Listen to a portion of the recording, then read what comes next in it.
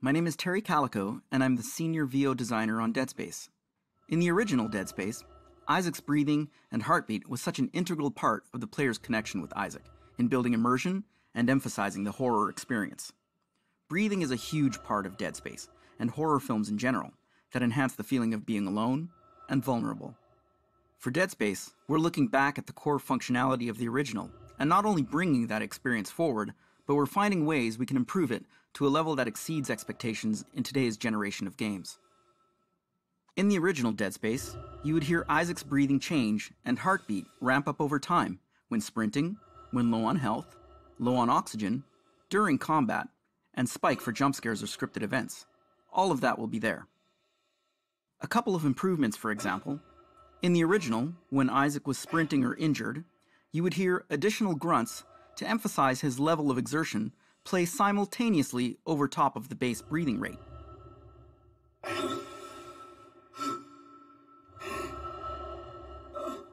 Exertions, such as melee and stomp, also played over top of the breathing rather than interrupt it.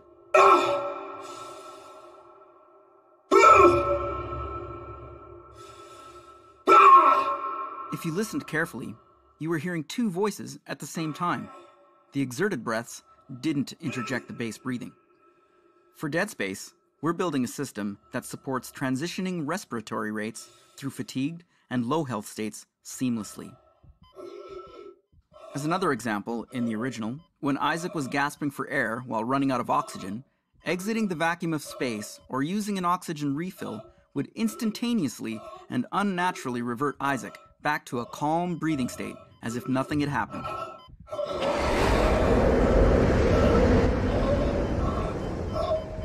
Exiting vacuum.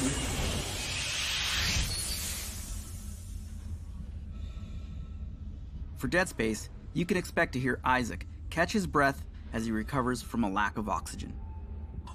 Let's have a listen to this prototyped in game with some placeholder content.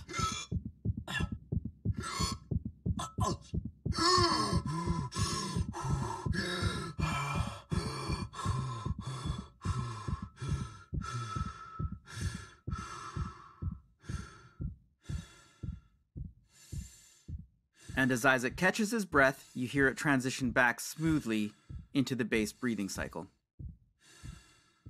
For Dead Space, we're building what is called the Alive system. It encompasses all components of Isaac's breathing and heart rate, vocal exertions, and dialogue influenced by a variety of driving gameplay features. The limbic system is the part of the brain that controls behavioral and emotional responses such as anxiety and fear. When you watch a horror movie or play a scary game, the limbic system can trigger a release of adrenaline into the body, causing a physical response such as increased heart rate. In our game, adrenaline is derived from various values driven by external factors that have a direct influence on Isaac's heart rate BPM. External factors that act as adrenaline are the combat difficulty value, scripted events and jump scares, Isaac's fatigue level, Isaac's oxygen level, and Isaac's health. We want Isaac to reflect how anyone would physically react in the scenario he's placed in, and vice versa, use that to influence the player to feel the same response. For Isaac's scripted dialogue lines, where the player maintains full control of Isaac, we will have 3 variations of each line to pick from based on his current state: a normal version, a fatigued version, and an injured version. Let's have a listen to how Isaac's fatigue level or being in a low health state can impact Isaac's scripted dialogue in-game. Nicole? It's me.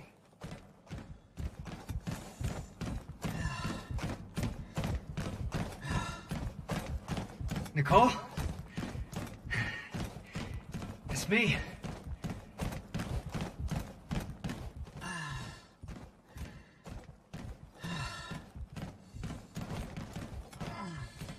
Nicole! It's me! Making up Isaac's vitals are his heart rate, respiratory rate, oxygen level, and health.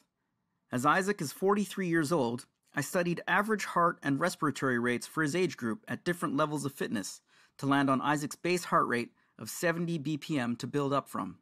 As heart rate increases, his respiratory rate increases as well. I broke down the respiratory rates into 7 breathing cycles mapped out across 7 correlating heart rate BPM zones. Each cycle also has fatigued and injured modifiers. All right, let's have a listen to how Isaac's breathing is behaving in-game. One thing to note, the breathing and exertion samples that you'll be hearing in-game are not gunner right. These are placeholder samples that we recorded for testing all of this functionality out in-game as we were building it. And here on screen is our Alive monitor. This is some debug information that we've put together to see Isaac's current breathing cycle, his heart rate, what his breathing state is, if he's inhaling or exhaling, what his fatigue level is, his oxygen level, his health, and the current combat intensity. And if we have Isaac sprint here, over time you'll start to see his fatigue level increase. And when Isaac's fatigue level gets past a certain threshold, you'll start to hear fatigued breaths, exerted breaths start to mix in with his regular base breathing rate.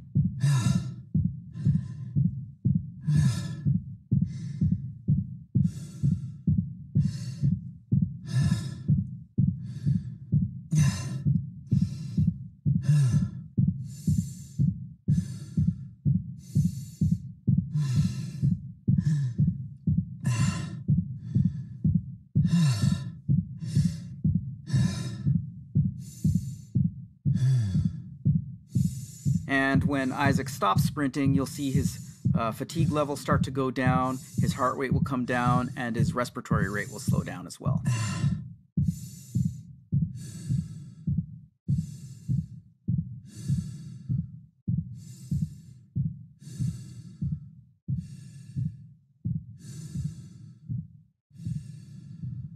Here we have Isaac in a very low health state. He's injured. And when he moves around in this state, we start to introduce little winces of pain mixed into his breathing cycle.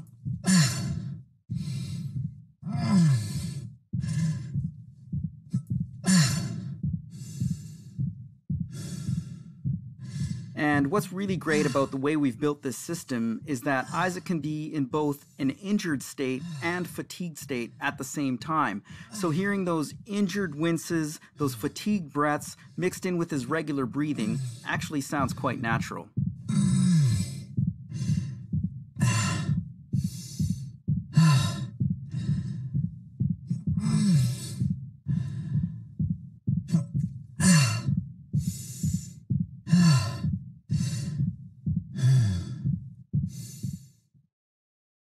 And wrapping up the Alive system, we have exertions. These are single one-off exertion events that interrupt or interject between base breathing loops. For example, melee, stomp, hit reactions, and death. Exertions for the most part will end in exhales and restart the breathing loop back up on an inhale. However, the breathing system will have the flexibility to have the option to start the breathing loop back up on an exhale or inhale, depending on the content. Of where you're thinking about going from an improvements perspective. Just talk a little bit about, where you're kind of seeing this move. We see Isaac kind of in the space right now, floating around the space, probably going to show off some of his thrusters and stuff in a minute. I'd love to hear more about, kind of where you're thinking about in terms of improvements in this layer too.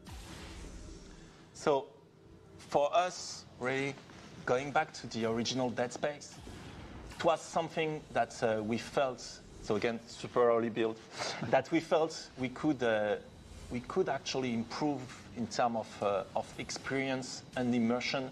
It's the 0G and how you would move around in 0G. And that's something that was really good and improving the experience in Dead Space 2 and 3 that we felt was really missing in the original Dead Space. And so that's why we took that mechanic of flying around when you're in 0G and with much more 360-degree freedom. And now you can play Dead Space and really feel you're in space during those moments. And so also that's a mechanic that we're starting to improve a bit on. Like, for example, now you can interact as you fly around. You can go into tighter corridors, those kind of things. But also it allows us to revisit some of the old content and create new ways to navigate, new paths. Like here in the original, you would have gone back through that door, through where you came from. And here, it allows us to create new environments with eventually new challenges to surprise also the people that know the game and will be like, oh, wait, what's that? What's this? And now we're going to surprise you. So it's really delivering on the fantasy of being in space, making sure that we're able to use that and revisiting all the places in the game, in the original, where there was Zeruji, which was the Superman jump back in Dead Space 1, and now applying full 360 motion and finding ways to... The lightings, the VFX, the fog, but also nail that ambience. Give you the feeling that you're in the Ishimura, you're inside those dark corridors. And not only it's in engine, it's actually in game. And here's my boy Isaac. So that rig, that armor, it's not the original, it's a new one, it's still work in progress, it's gonna be improved a lot, but it gives a first taste at Isaac Clarke in the remake. And look, here we are. Wow. I mean, the lighting, everything looks phenomenal. The smoke. It looks so good. Very much what we should be expecting at this point from next generation graphics. It's really Dead Space, but like you never saw it, I think. So it has been almost 13 years, you know, since the original game came out, the original Dead Space. Why is this remake happening now, and what exactly is this remake? Can you elaborate on that? So one thing that's important for us, and that's why it's for PS5, Xbox Series, or for PC, is that it's not about one thing. Like Dead Space is a super strong experience, and so it's implemented into combat. Would you mind telling us more about the original system versus the new system and what peeling actually means? I think actually something that's very important, as you can see with the feed, like it is definitely a gym, and it's intentional that we showcase this in a gym because we're so early with it. Visually, we're not at the right level of quality where we want to achieve, but we want to showcase functionality here. That's what we want to talk about, and what is the system that we have in mind for peeling, like you said. So obviously, same thing, it's a really early build. It's a gym. Everything that you see is work in progress. It's first implementation. A lot of VFX are missing. A lot of those modelizations are not final and missing a lot of things like flesh tearing, etc. But one thing that is important for us that I just show, it's first, of course, dismemberment is back. And it's back with all the depth and fun you can have in that space. But one thing we wanted to, and those are the only things, those are the things you can say only on Dead Space. One of the thing we wanted to improve about that experience is when you're using a weapon that is not a carving weapon, like something, not like the plasma cutter. Plasma cutter is really fun to use. You can just shoot at anything, and really you have that instant feedback of the limb getting cut, etc. But when you had a different weapon, knowing how much damage you were dealing to the enemy, how was he reacting, etc., it was not necessarily as visceral and as clear as the original. And so that's the thing we're working on at the moment, and we call peeling. It's basically that body destruction technology that we're developing that is allowing us to really remove, so at the moment, the flesh out of the bones of the enemy, and to give you a good sense not only of gore and horror and ambience, but also of how much damage am I dealing to that opponent. Is my weapon actually useful against this one? How close is he to die? And that's something for me that is really interesting. And so when we were speaking about why doing a remake and where can we improve, those are an example of what we can do, is that we don't have anymore to choose which feature we actually want to push. We can have dismemberment. We can have much more precision and body destruction. We can have seamless loading for the whole ship, etc., etc. And that's something really, really interesting for us. And another thing that is actually really interesting is that system. So again, for the moment, it's really early. For the moment, we're only showcasing it on on a naked slasher, so you only see it with the flesh, but of course later it's going to support like the clothes, body armor, different layers, weak points, etc.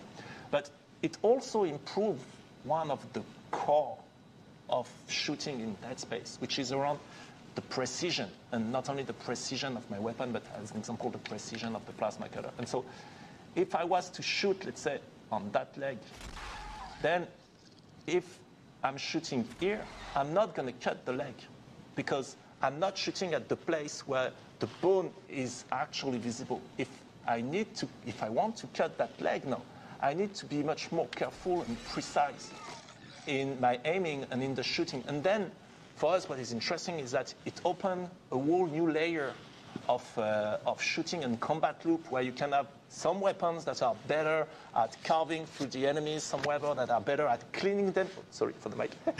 Some weapons that are better at cleaning the enemy and removing the flesh and the tissue, etc. And that's something really, really interesting for us. Anytime Roman speaks about this member, he gets overly passionate and expressive about it.